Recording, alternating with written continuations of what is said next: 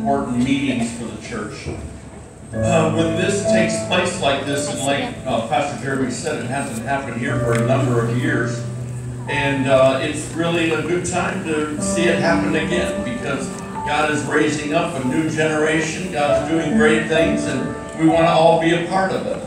I want to lay a little bit of foundation in your thinking this evening, just before we begin to minister. And I want to make sure that you know what we're doing is biblical, and we have definition for what we're doing in the Word of God. We're not doing anything outside or abnormal to the Word of God. In fact, how many know the Holy Spirit, everything that's done with the Holy Spirit is to be done in decency and in order. And so we believe that even for tonight and what's happening tonight. Let me give you some key verses, and I didn't have a chance to let the folks in the back know for the screens, but let me just read them to you. You're familiar with them. 3 key verses. Timothy chapter 4, verse 14 says this. Paul writing to Timothy, do not, 1 Timothy 4:14, do not neglect the gift that is in you, which was given to you by prophecy with the laying on of hands of the eldership. And then in another verse in 2 Timothy 1:6, he says to Timothy, he's writing to him as a son, he says, therefore, Timothy, I remind you to stir up the gift of God which is in you through the laying on of my hands. In other words, Timothy, hands have been laid upon you, word had come over your life, and now what I'm telling you to do is take that word that came over your life and be stirred once again with the word that came over your life. By the way, can I tell you something? Even in the middle of a presbytery like this, and where God is speaking very specifically to those that are being asked to come up and be ministered to, you can receive a word sitting right where you're at. God is no respecter of persons. Come on, amen? Just because there's a set of group of people that are getting ministered to, and maybe even one of the prophets will say, hey, call your name or what, and bring you forward. You don't know. But even if that doesn't happen, God is still wanting to speak to you tonight. And so I want you to make sure your ears are tuned clearly to what God is saying over these folks, because you can receive something even of their word over your life. And you take it in and say, God, I want some of that right there. I need some of that in my life. And then be stirred up that way. Number 3 verse is this in 1 Timothy 1:18.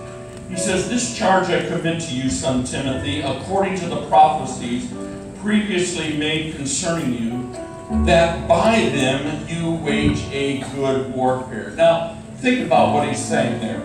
He's telling him, we're not just putting our hands on your head and prophesying over you to make you feel good, and then send you back to your seat, send you back to your home, send you back to business as usual, and you can sort of take another notch and say, oh yeah, I had hands laid on me in 2018, and oh, praise the Lord. He says, no, by this word you wage a good warfare.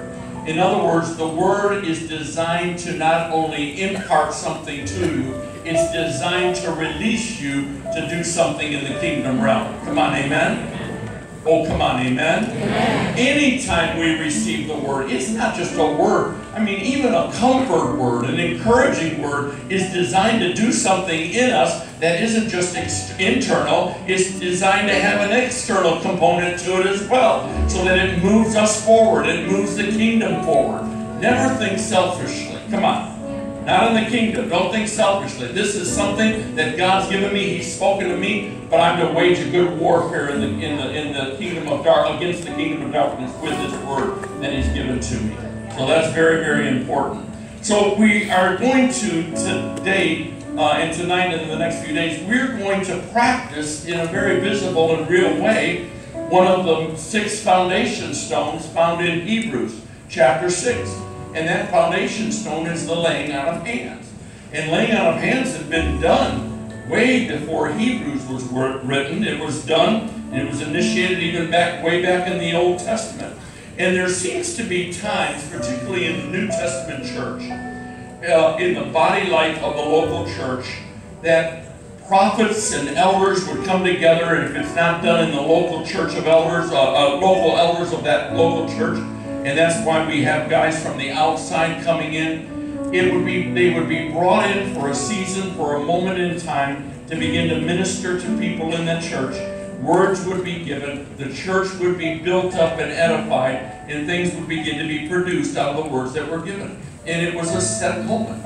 And so that's what we're doing here. And in New Testament, a group of elders laid their hands on an individual or on individuals in a setting that was conducive to bringing forth a prophetic utterance that would include some of these very characteristics or parameters. Listen, prophecy will always include a parameter of edification.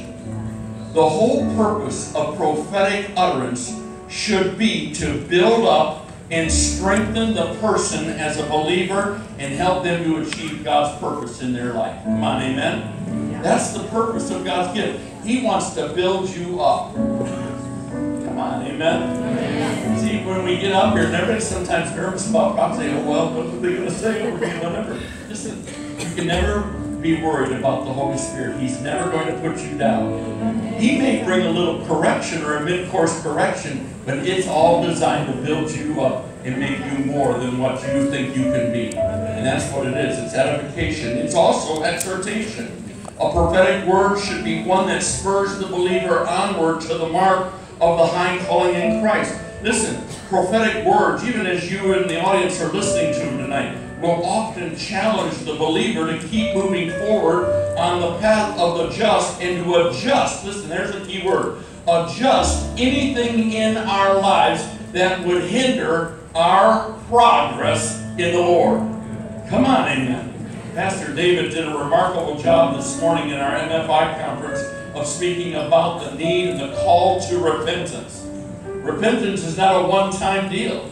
Repentance is an ongoing foundation in our lives that when it is laid, it keeps us always in an exhortation state where we're moving in a progressive way toward the mark of what God has for our lives. And that's what prophecy is going to do tonight. The other thing that prophecy does, it brings comfort. Many know the Holy Spirit says is a comforter. Many people need to know that God is aware of their past. Listen. And that His purposes for them are bigger than the past. And that whatever and regardless of whatever happened to them in the past, they can find the comfort and forgiveness that Jesus can supply. And God's got a plan for their life. Never ever, and I say all that to tell you, don't ever be afraid of allowing the Lord to speak to you in a prophetic way. Listen, you may think He doesn't know, but He knows all about you anyhow. There's no secrets with God. He knows about your past, but He doesn't hold your past to you. It's gone, it's forgiven, it's dealt with, it's removed. And He's got a plan. He brings comfort, and He's got a plan to move you from whatever was bad in the past into a new day. And come on, amen. Now you think you multiply that not just by 1 or by 2 or by 10 or whatever tonight. You multiply that by hundreds and thousands in the church. And when that congregation like that gets a hold of that prophecy and that exhortation and that edification and that comfort, boy, they move up and they move out, and watch out what's going to happen. It's a powerful thing what's happening here this weekend. The other thing that prophecy does is 2 more things. One, it serves as a place of giving guidance or commissioning. That's found over in Acts chapter 13, and I won't take the time to read that. But listen, a prophetic word can be especially helpful in confirming the direction that God has placed in one's spirit, and can also function well to assist in the understanding concerning the timing of the Lord regarding the path that He has us on. Listen, God's going to bring some words to people tonight. It may happen in an instant, and it may happen and be fulfilled in the next few years. You don't know. But when you hear a word of the Lord, you keep that word tight. You keep that word close to you. You pray over that word. You wait for the day of release, and when release comes, you move into that word. My mother-in-law is a good example of this. In 1948, hands were laid on her in the revival of 1948. I mean, that's 70 years ago this year, if you can imagine. and hands were laid on her, and one of the words that came over her life, just this obscure little word in the whole of the prophecy was, you will be a mother to many children. What in the world? She had 4 kids later, you know, that wasn't many children, and it was still one of those words that you know it's not happening yet. It wasn't until she was 70 years old, 75 years old, she found herself in Africa, starting an orphanage, and now that orphanage is full of children. The prophecy came to pass. All those years later, you just hold on to the prophecy. Come on, amen? And here's the last thing that prophecy does. Prophecy is an impartation of gifts. Evidently, something supernatural takes place when individuals have hands laid on them in this context. By the way, that's why we lay hands on people to receive the Holy Spirit. What is inside of me of the Holy Spirit, I now lay hands on you who have not received, but you're a vessel ready to receive, and I impart into you the Holy Spirit. I breathe into you the Holy Spirit. Be baptized in the Holy Spirit, and there's an impartation. But it also happens with gifts. I lay hands on you and impart the gift of faith, or impart the gift of prophecy, or impart the gift of interpretation, or impart any kind of gift that would be listed in the Word of God. And that impartation comes and you're released into a new realm of serving the Lord and serving the body of Christ. It's a powerful thing. While hands in themselves are not particularly special, the Holy Spirit works in association with God-ordained means, and something supernatural can be imparted every time hands are laid on. Impartation is so very important. You know, in a few months, I think about it this way. We're going to have a transition that takes place in this church between one senior overseer to the next. You know what's going to happen? It's not just a job change. That's not just a function, kind of administrative thing. There's an impartation that's going to take place. We're going to lay hands on and set in and impart and move forward with that impartation, all that God wants to do in the next generation. And praise God, it won't stop with the Pastor Jeremy, but it'll probably go from him to even another generation, and then another generation. Come on, amen? Powerful stuff. And as long as we're on this earth, we get to witness that. Are you kidding me? That's good stuff. Now you say, what is our role as observers that are sitting here tonight, and every seat looks like it's full, they've opened up the overflow rooms and everything? Well, let me tell you what you need to do as an observer while others are getting ministered to. Number one, you need to be praying right in your seat. Pray for those that are being ministered to, and pray for the prophets. Look at, we don't want obscurity. We don't want an obtuse prophetic word. We want an accurate and direct prophetic word over every life.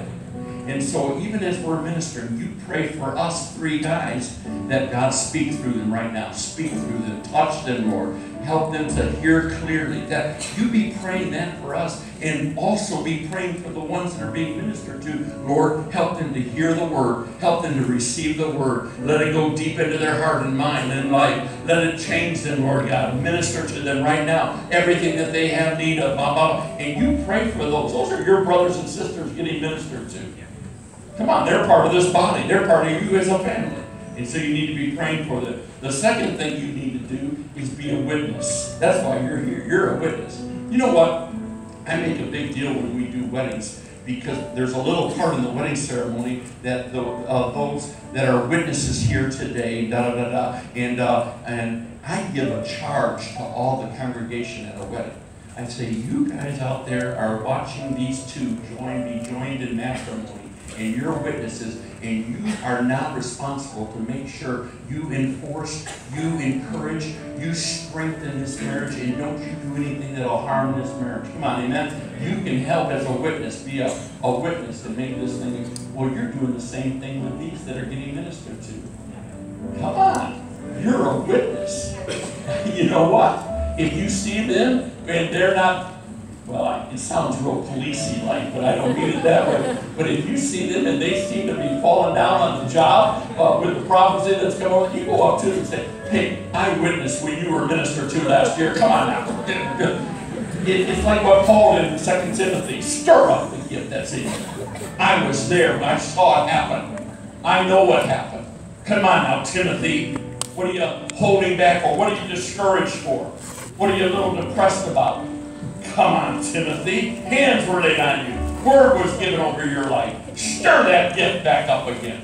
Come on, amen. I'm a witness. If I come back next 10 years from now, if I'm invited back 10 years from now, I'm going to be looking at those that got ministered and going, what are you doing? What are you doing? What's going on? Well, that was a good word, but oh, no. Stop right there. You get going now. Come on. Stir it up. Okay? You're a witness. Number 2, here's what you are. You're a worshiper.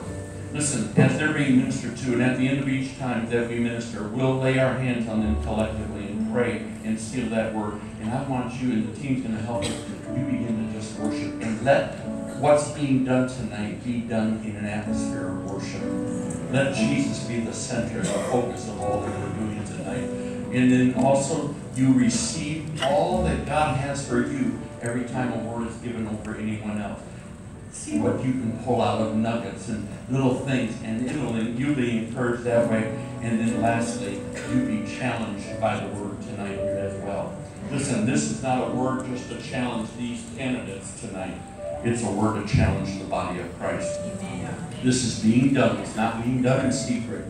It's not being done on an off night behind closed doors and just a few of us and the leaders are around and all that and oh well, whatever, and praise the Lord and a little activity.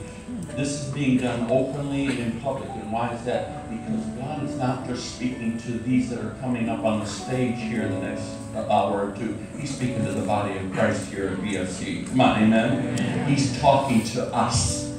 Come on, that's me. I include myself. He's talking to us at VFC, and he's challenging us. So my ears are going to be tuned tonight really good. Lord, what are you saying about the next season in this church history? What are you saying about the next generation? What is happening? What am I hearing? What ministries are being approved? What ministries are being launched and affirmed? What things are going on? What gifts are being released? Oh Lord, I see, oh my goodness, oh wow. And all of a sudden you get excited because you see God's about to do something great.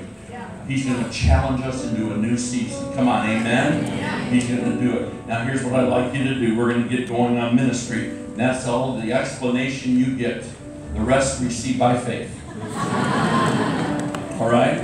I want you to stand. I want you to worship with us. And we're going to call those folks up that are going to come first. And the prophets are going to come to the stage. We're going to worship. All right?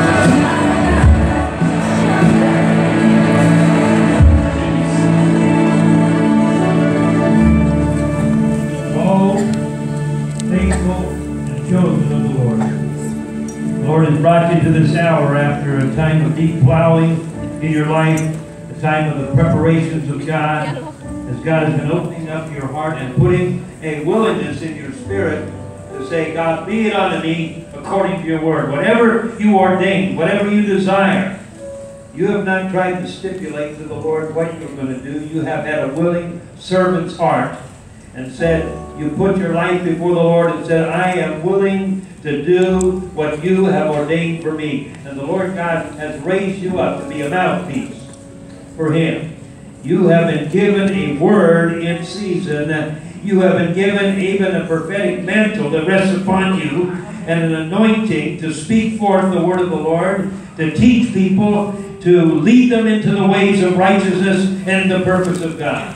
I am loosing your tongue. I am loosing the anointing upon you, and you are going to be raised up in this house as a great example to stand with the leadership of this place. Amen. I see you standing in a place of leadership and with wisdom and understanding. Amen. The spirit of wisdom that rests upon you. The word of knowledge to be in your mouth, to speak with authority. And you shall not move independently of the team. For I join you to the team this day in a manner that you have never been joined before. And you are going to have an ability to flow and to function in the purpose of God. Daughter, I haven't just set you in as a helpmeet. I've set you in as a vital part of the team. There is a special grace that is upon you. There's a gift of mercy that God has given you, and a willingness to pour out to people in compassion and in love and in mercy. And out of that, you have a heart of mercy. I just see you weeping with them that weep. I see you with a spirit of counsel being upon you, and that anointing to counsel and to minister healing and restoration and life to people. Together, the Lord joins you to the team ministry of this house, and He is causing you to know that your words are not going to fall to the ground. Your words are going to be impactful. Your words are going to be strong. Your words are going to be anointed. I break off every bit of intimidation off you. In the name of Jesus, everything that you may stretch your hand toward Him, we break off every intimidation. We break off every area that would cause you to withdraw and hold back and not allow your gifts to function in the dimension that God has called you to. But He's going to release you into the purposes of God, even this night, a new mantling from God. For I see a tension that's been formed in your lives in the last few years, a tension between one world and another world. I believe God's wanting to come at this season in your life and bring resolve to that tension. Bring resolve to the questions. Bring resolve to the having almost like a one foot in on one side of the line, 1 foot on the other side of the line. And He's wanting to bring to a resolve this day and bring into your hearts a surety that His call is sure. That His call is with purpose. His call is with a whole different system of reward. His call and His anointing and your response to it is with a whole new, with a whole different system of economy. And it's just not money, but it's the whole understanding of what the kingdom of God represents. And I believe in this season, God's wanting to come along in this hour, come along and break you out of that tension. Break you out of that place where you feel pulled from one direction to the other direction. You know, I'm going to be very sensitive when I say this. I don't know if it's family or if it's work. I don't know what it is, but I sense that, and I sense that God's giving you a real understanding of what that is. And you know exactly as I speak it what it is in your heart. And I believe as the head of your home, you're going to be able to forcefully and correctly and with real purpose see that tension broken and make the direction that God wants you to go as a couple. You're going to move in the direction that God has for you, and when you do, you're going to see great blessing. It's not that your willingness hasn't been very evident in the past. You've heard the word already over your life of your faithfulness and what God's done and how He's used you. But if I could say anything to you tonight, I believe the word of the Lord is this, that there is so much more greater level than you've ever known before. There is not only so much more responsibility, so much more ministry, so much more of an expression of giftings, but there's so much more reward than you can believe possible. Because reward is not in the money. It's not all in the money. The reward comes by hearing a well done, thou good and faithful servant. And the Lord would come to you tonight and settle something deep, deep, deep in your heart. That there's not going to be for you a 30-fold or a 60-fold. But for you guys, it's 100-fold and no more and no less. It's 100-fold participation, no more and no less. Hallelujah. Hallelujah. I just thank you for this man. He's going to be a great man of God. And I just believe God, God is moving away the I can'ts in you. Like you like, I don't know if I can do this, and you doubted this. But I want to give you some I can'ts from God. God can't stop loving you. God can't stop. He can't fail you. He can't stop being around you. God loves you. So I want you to replace the I can't do this, and you put your trust in the Lord. And don't fear. Don't fear. God is not giving you a spirit of fear, but of power, a sound mind, a self-discipline. And I want you to rely on Him, because there's a fire within you. There's a preach within you. There's a teach within you. And God wants you to flow. God wants you to flow with Him. God wants you to be in timing with Him. God is placing a mantle on you. Hallelujah. To preach the Word of God. And He's going to give you such understanding of the Word of God. You're going to be able to dive into the Scriptures. You're going to be able to articulate what God is truly saying. You're going to be able to relay that to the people. And God is making you a team player. He is placing you with a team, and you're going to play your part. You're going to play your position. You're not going to get out of sorts, but you're going to be in tune with the team. You're going to move with the team. For you, a couple of you guys will be pillars in this church. And a woman of God, you do have a love in you. But there is something else in you as well. You're just not coming alongside, but there is a teaching on you as well. And I see you being with a group of women in this church. And you guys are going to love other young ladies in this church. And you're going to love the ladies in this city. And you're going to move in love. And I see hurting young ladies that you're loving on them. And you're loving them back to the kingdom of God. I see you guys are just giving people hope again. For people who've lost hope. But you're going to give hope again in Jesus' mighty name. In Jesus' name. And I do agree with the more, like, God is like saying, what do you guys want? Do you want more of me? Do you want more of me? More faith? You can have it. More grace? You can have it. More wisdom? You can have it. What? You can have it. You want to see the healing? You can have it. Come on, you want to prophesy? You can do it. He's not holding anything back from you. I see God is giving you He's placed a table in front of you. And He's like, come on, gorge yourself on this meal. Gorge yourself on me. What more do you want from me? You can have it. I will not hold back, for I love you, and God is so proud of you. He is excited about you.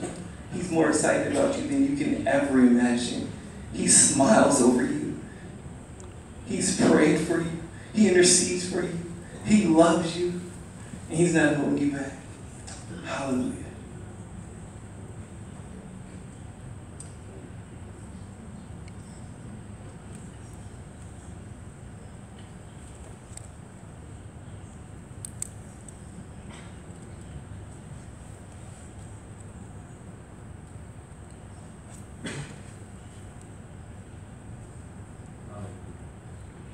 I really do feel very strongly that what Pastor David ministered to also earlier about a word of being a knowledgeable man, a spirit of knowledge, a spirit of wisdom is going to come over you. And the word that keeps coming to me as I'm sitting here is that the word is counselor. And I don't see it in the framework of a counsel, counseling kind of thing. I see it as a counselor to this house. man that has the ability to bring good counsel, and good wisdom, and good thinking into the house. I believe in the days ahead, God's going to raise you up in a way that you can't believe possible. Because He's going to raise you up and make you a counselor in this house. When people turn to you for counsel, when the leadership turns to you for counsel, you're going to have the right word. You're going to have the spirit of knowledge and the spirit of wisdom on you in a way that you're going to bring good counsel to every decision, everything that's being confronted to this house. Every time a change is necessary, every time a pressure point comes, you're going to have the word of wisdom. You're going to have the word of knowledge in you. You're going to give it out. It's going to be like a prophetic word in you. God's going to use you guys in a great way that way. I agree with this. It's you're pillars in the house. That I think all of us hesitate to name, titles and everything like that. That's not our place. But boy, we do see just a prophetic anointing on your guys' lives going forward. And you are going to be a part of this team here in a great way. Make no mistake about that. Make no mistake about that. Do you have anything else? I believe so. And I feel now that this whole prophetic mantle is something that grows on you. It's not something that you start out, people hear the word prophet, they want to back off from it, and they're a little afraid of it. But I believe that God putting you, that mantle upon you,